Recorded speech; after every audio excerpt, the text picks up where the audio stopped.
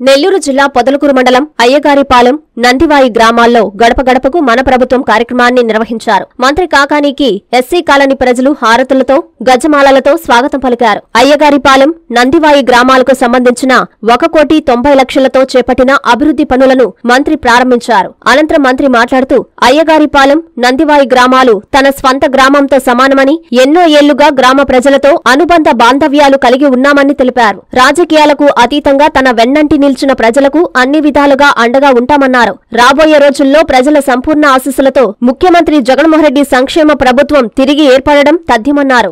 ఈ కార్యక్రమంలో అయ్యగారిపాలెం సర్పంచ్ కండే వసంతమ్మ, ఎంపీడీఓ నగేష్ కుమారి, తహసీల్దార్ ప్రసాద్, స్థానిక నాయకులు, సచివాలయ సిబ్బంది, వివిధ శాఖల మండల స్థాయి అధికారులు పాల్గొన్నారు.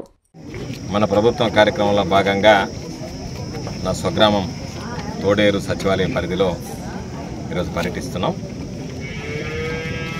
అయ్యగారిపాలెం, నందివాయి గ్రామాలు మొదటి నుంచి మా స్వగ్రామం తోడేరులో ఏ విధంగా అయితే మాకు అనుబంధ సంబంధాలు ఉండేవో మా తండ్రి రమణారెడ్డి గారికి, అదేవిధంగా మా స్వగ్రామంతో పాటు ఈ రెండు గ్రామాల్లో కూడా అదేవిధంగా మా స్వగ్రామాలుగానే భావించి అనుబంధ సంబంధాలు కొనసాగించినటువంటి నేపథ్యం.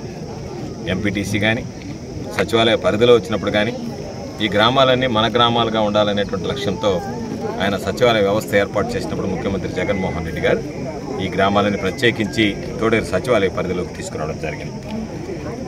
ఈరోజు దాదాపుగా మా కుటుంబం, మా తండ్రి రమణారెడ్డి గారు 18 సంవత్సరాల పాటు సమితి అధ్యక్షుడిగా పనిచేశాడు. 1978 తర్వాత మరలా ఆయన రాజకీయాల్లో కొనసాగలేకపోయాడు, పదవులు లేకుండా పోయాడు. 2006 అంటే దాదాపుగా 28 సంవత్సరాల తర్వాత మా కుటుంబంలో నేను జిల్లా పరిషత్ చైర్మన్ కాగలిగాను.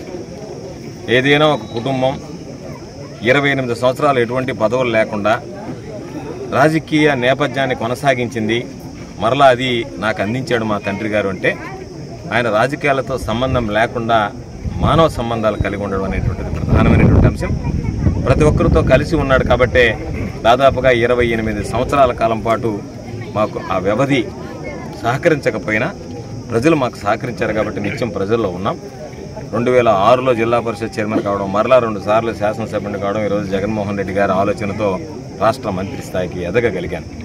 కాబట్టి మా తండ్రి వేసినటువంటి బీజం, ఎందుకంటే నాకు మా తండ్రి రాజకీయ నేపథ్యం ఉంది, కానీ ఆయనకి ఆ రాజకీయ నేపథ్యం లేదు. ఎందుకంటే మా తాతలు ఎవరు కూడా రాజకీయాల్లో లేరు కాబట్టి ఆయన స్వయంగా మేమందరం వారసత్వంతో రాజకీయాలతో వస్తే జవసత్వాలతో రాజకీయాలు చేసినటువంటి వ్యక్తి మా తండ్రి గారు. కాబట్టి ఆయన అందించినటువంటి ఆస్తిపాస్తులు ఏదన్నా ఉన్నాయంటే అన్నిటికన్నా ఎక్కువగా ఈ ప్రాంత ప్రజల ప్రేమాభిమానాలు అని చెప్పి ఈ సందర్భంగా తెలియజేస్తున్నా.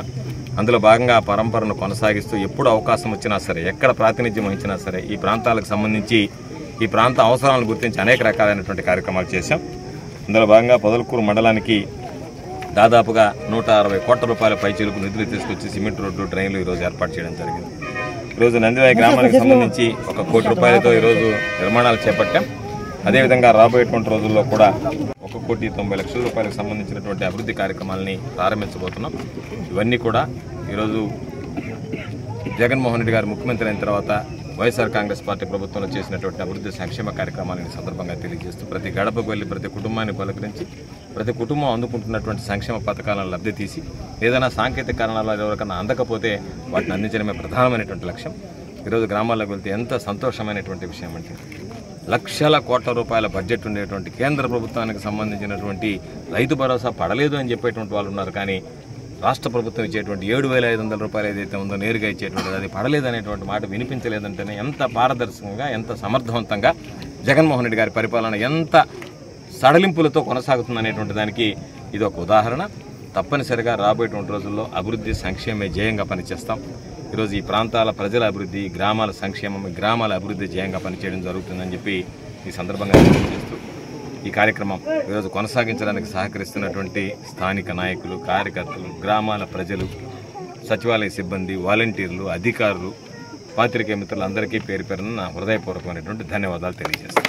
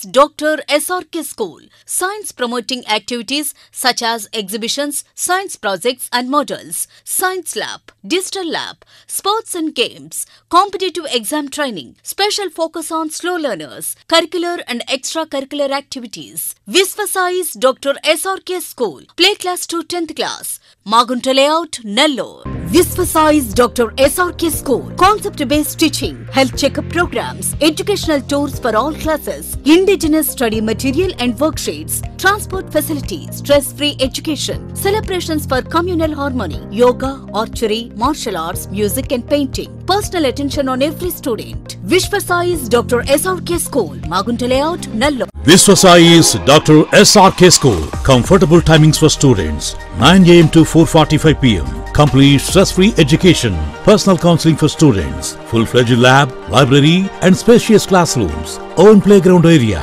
Computer awareness for all. Address: Visvasize Dr. SRK School. Magunta Layout, Nellore.